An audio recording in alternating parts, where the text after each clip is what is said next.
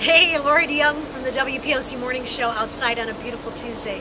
Oh my gosh, St. Pierre, what do you have all the layers on for? It's so nice. It was cold this morning. Oh, you big baby. It wasn't that cold. It's going to be great today. Tomorrow's going to be nice too, I hear. Is it? Or is it going to rain? You know what? I'll be honest with you. I think there's a chance of rain. Okay, chance of rain. I don't know how big that chance is. So enjoy the weather while you get it, is what I'm saying. Absolutely. All right, Sunday in the Country tickets tomorrow on our show. We'll give them up at 7:05, so listen for your chance to win 4 lawn seats. Also, in the 6 o'clock hour tomorrow, the last time you were stuck somewhere, other than traffic, the last time you got stuck, there was kind of a funny news story I saw the other day about a woman who got stuck in a lawn chair, and nobody knew she was out there, so she spent the night. Oh, that's something I would do. And we're going to talk about ways to improve the quality of your life tomorrow morning at 7:50. Any ideas? I have a few suggestions. I read up on this a little bit. How can you improve the quality of your life? For St. Pierre, it was just being on my show. That's true. Your life just improved so much.